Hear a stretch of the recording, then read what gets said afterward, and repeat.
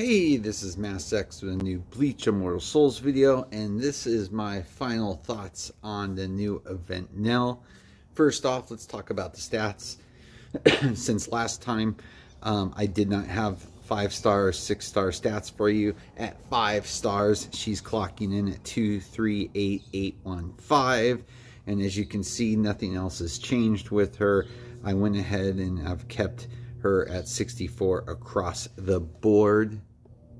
At 6 stars, she's clocking at 251,840, but I did increase her equipment, as you can see, to level 70 because I started doing some testing at 6-star.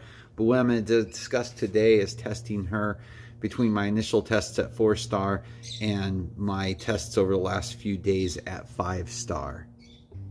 I'm going to go ahead and in the background just have one of my battles while I discuss. Okay, so let's talk about Nelliel, okay? Is she as good as Christmas Orihime?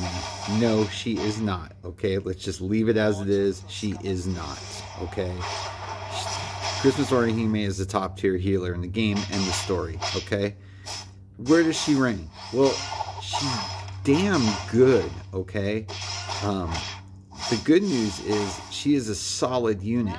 All I've done differently, War Soul wise, is I went ahead and put the 3rd War Soul on her, and honestly, no healing War Soul on her, nothing like that. I'm just using a block War Soul with her with a damage reduction, and she has had no problem staying alive at 5-star.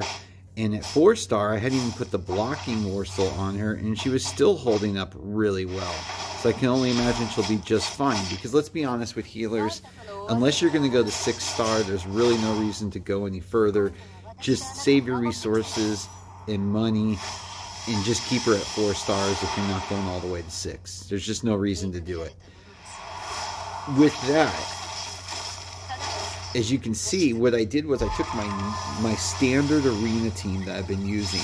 I took out Christmas Orihime and I put the new event Nelliel in there in place of her, okay? And the team's been doing fine.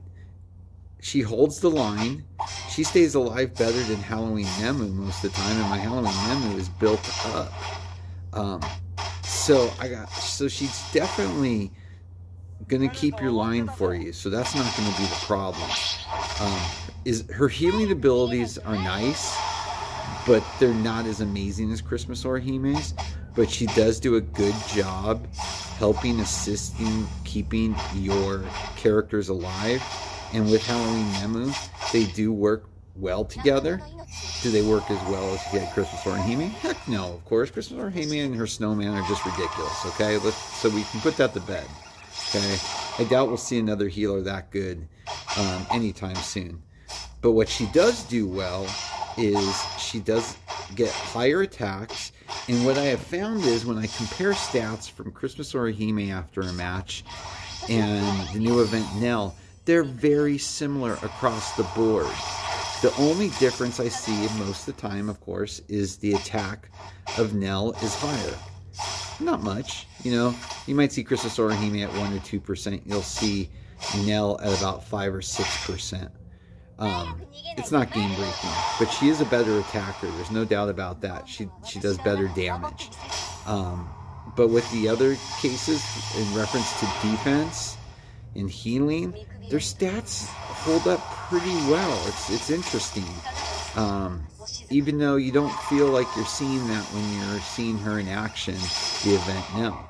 So my recommendation to everybody is, and it's pretty simple, get what you need. I've been saying this all along. I say this every time there's multiple characters.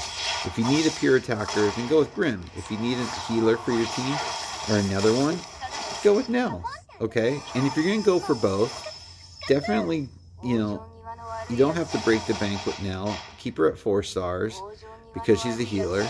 And if you go with Grim, I definitely recommend trying to get him to 5 if you can. They both will thrive much better with their Awaken weapon, in particular Grim. Well, quite honestly, I think Nelliel really needs it too. But she's solid, man, and she does a good job. So I'm pretty happy with her out of the gate, I gotta say. And, you know, as you're watching here, she's taking hits from AY. She stayed alive. I mean, we're in round 5 right now. The only one that's died so far is Shinji. On average, she lasts longer than Halloween Nemu. I'm not saying she doesn't die. I mean, this may be one of the matches she died. I think the last 5 matches I ran, she died once. Halloween Nemu died twice. I can't remember if anybody else died doing that.